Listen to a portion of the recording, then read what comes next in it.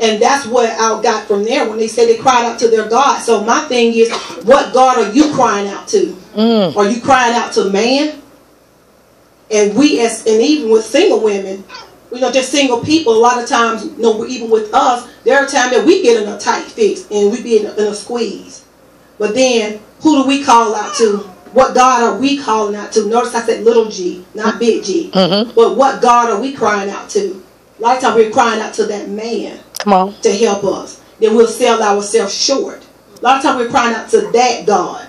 And that's not the God that we should be crying out to, because the earth is the Lord and the fullness thereof. Everything in this earth belongs to God. Right. There is nothing that he can't do and won't do. There's nothing that's too hard for him. There's nothing that he cannot fix. So we have to make sure we don't cry out to those little gods, because guess what? As we go further down the chapter, we'll see even though they all cried out to their God, it wasn't their God that was able to get them out. Come on now. It wasn't their God that saved them. It wasn't their God that delivered them. The one true living God, the Most High God, the one was able to get them out. Okay. Verse 6.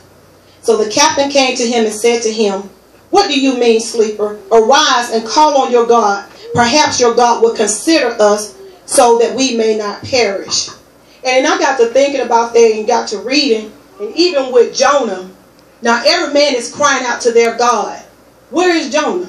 Asleep. Remember, he down low at the bottom. And the thing is, all this ruckus is going on. All the chaos is going on. But he's asleep. And it's just like that's with us. We know we need help. We know we got an issue. We know we got a problem. But we become so desensitized that we can't even discern what's even going on around us. Or know even the presence of God when he's around or when he's moving. So we become so desensitized. And that was just like with him. All this was going on. He's so desensitized that he's not even aware of what's even going on. Jesus. And so how is it that the sinner man is out here knowing like, hey, we gotta get some help. Lord. We as believers, keep in mind, this is his mouthpiece. Jesus. This is God's prophet. God's prophet now, household of faith, believer, but yet and still, he won't even cry out. Jesus. So you don't even recognize that God even around, and and that goes to show that happens with us a lot of times. We can be right here in church. Come on. Fire baptized, tongue speaking, Holy Ghost feet or fire baptized. Come on. And still not recognize his presence and become so desensitized. And prideful. Exactly. And that'll get and that will get in the way. But then here's the thing about it, even though with that, and I was sitting there thinking, I said, Lord, don't allow me to be ever get to a place to where I don't recognize when you're around, or recognize when you're not moving, or not knowing where your presence is, because that's a bad place to be. And I have been in a place like that where I experienced his glory, or experienced his power, and then when I got in sin and started doing what I want to do, and his presence was gone, I felt so alone. I felt naked. I just felt lost. I felt abandoned when I had stepped out of his will. And that's the way that feels like. So when you're so used to having his presence like that, I just can't imagine just not having it. Especially once I got a taste of it. When he said, "Oh, taste and see that the Lord is good." Yes. And he's good. So once you get a taste of him, it's just like you can't go back to anything else. And so if you don't want Ichabod, and that means the glory has left, the presence has left. And we don't never want that be written over us, or even in our homes, or even in our lives, or in our temple. We definitely don't want that, because if you ever experience his presence and know that he has been around and then he's gone, it's a bad place to be. I'm telling you what I know. I ain't telling you what I heard. I'm telling you what I know. And it's just like you don't hear. You can't hear anything. It's just like you can't discern anything. And you just feel so lost. And so if you think about it, remember I said, he ran from the presence of the Lord. So because he running, he's down there in this pit. So he don't hear nothing. He don't even realize what's going on. So keep in mind. So it's just like it was Ichabod. The glory is left. The presence has left. He don't even recognize it. He's so desensitized and not even aware of what's going on around here. It's a storm, big storm coming. It is about tear y'all shit up. And you're not up and you don't recognize it's me. Jesus. How is that?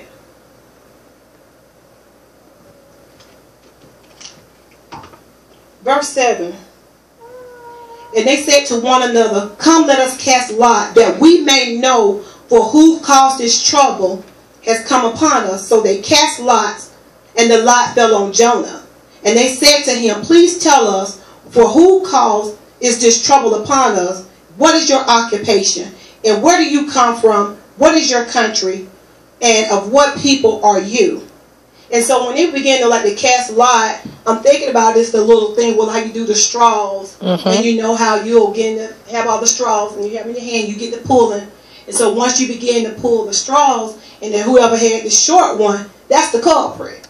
So that was pretty much how this was in this instance, you know, even with Jonah. So they found out, no, he's the culprit. Because they couldn't figure out, you know, why all this stuff is happening. Where is this coming from?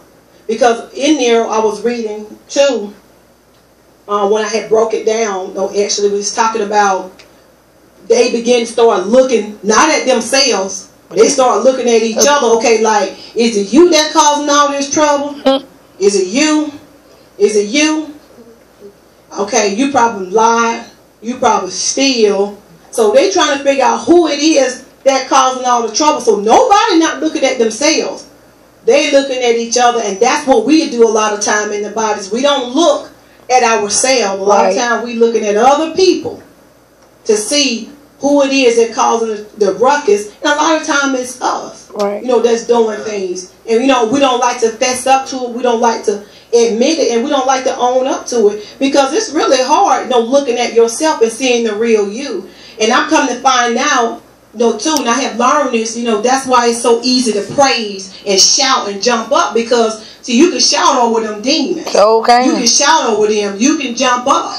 And, you know, and so nobody will know the difference. But when you come to worship, that's a different thing, because it's going to show the true motive of the heart. And that's how you get intimate with him, through the worship. And so when you begin to worship, he'll begin to show you. Not both.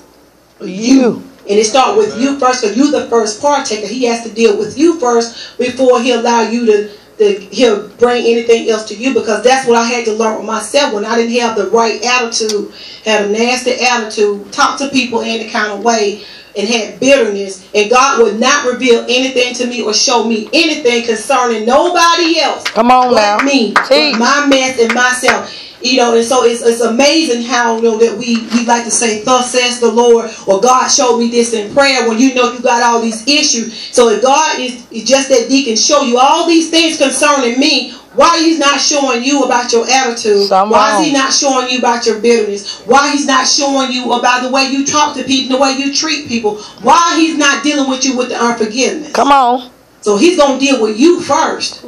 And see, once he begin to deal with you, he'll be able to come in, and that way he'll begin to show you more things, because he'll be able to trust you, and then you'll be able to go out to minister to his people, because he's not going to let you damage and hurt his people, because God loves his people. That's it. He loves his people. He's not going to allow us to sit there and damage them and mistreat them and do them any kind of way. He's just not going to allow that. So the best thing is that we need to make sure we deal with our issues first. And it always starts with us, and it's not a bad thing. It's actually a great thing. He chastised those he loves. It's not a bad thing. It's a great thing when he does that.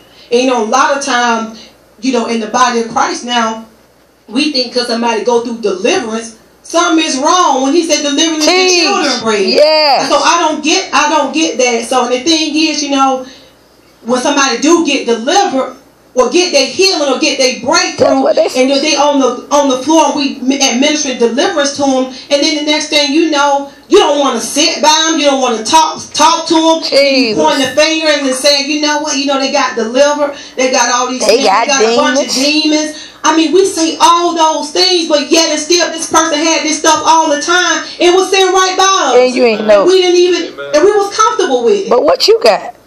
You know, so we was comfortable with it. So that's one of the things. But, you know, when people get healed, get their deliverance, we look at that something strange. Oh, they at the altar. They going to the altar again. So that's where you're supposed to be, on this altar, dying daily, crucifying this flesh. It don't matter how many times you go up in between you and God. You let nobody stop you from getting what you need. I don't care if you come up here 5 times. You come up here to this altar, because you never know when is your time, because that may be your last time coming up to this altar. Right. It may be the very last time. There's no guarantee that even when we leave this place that we're going to see each other tomorrow. There's no guarantee, but guess what? At this moment, at this time, guess what? I can get here to this altar and I can get it right. That's it. I can get it right. I can make sure I don't let this be dealt with my heart. That's it. Because the one thing I notice is too, that it's easy to recognize people when they fornicating. Come on. They drinking. You know, adultery. That's easy. So you can point out a thief. It's easy to point those things out. But I'm going to tell you, if you got somebody who got bitterness, jealousy, envy, unforgiveness in their heart, that's a dangerous person. That's it. That is very dangerous, because those are the things that you can't see. Come on. From the inside, and that's why it's going to take that discernment. That's why it's going to take that, because that's not something you can see on the outside. But if you see me up here doing this, no smoking, and sitting up here, no flirting with a man, that's something that you're able to see. That's it. Visible with the eye. You're able to see that. You know that. But if you're sitting there rolling my eyes at you and say, girl, I love you, but deep down like I can't stand you, that's a dangerous person. That's a dangerous spirit. And that's why we have to have that discernment. But because we don't know, because what I'm learning is that, you know, the OJ said something with their song, and you know, and it was about backstab. They smiling in your face. Come on. All the while they want to take your place. I mean, backstabbers. And I mean, so now these demons now ain't stabbing you in the back, they're stabbing you in the front. I mean, they bold with it. I mean, they just come at you, and you know, a lot of times people try to make your life so miserable, because like they say, misery love company. And when you try to do good, and when you try to say, okay, I want to do better, I want to grow in God, I want to learn more, now people come at you, think you all that. Now you think you so holy. You stay at the church now. Why you always go? You didn't used to do that, but they want to bring their past up to you. My past is the past. That's where it is. I have been redeemed from the curse. Come on, that's it. Who the Son has made free is free indeed. Yes, I fornicated. Yes, I had a baby out of wedlock. Yes, I told lies. That was then, but this is now. Come on. No one is not going to hold me back to the past. That's it. Nobody. I refuse. And I say that for the same thing for all of you. Do not allow anybody to hold you back for what you used to do. Yeah, you used to be nasty and used to cuss folks out. Yes. But you allow God to deal with you in that area, in that place, and He delivered you, you are delivered. When He does it, He does it to eternity. Come on. You know, so it ain't like we get delivered and okay, we not delivered. A lot of times we backslide and we go backward. And we go back to those things and we don't maintain our deliverance. And that's what happens. We begin to leak out. That's the things that begin to happen with us. So do not allow anybody to hold you back to what you used to be and what you used to do. The ED on the end, that's past tense. Used to. That was old.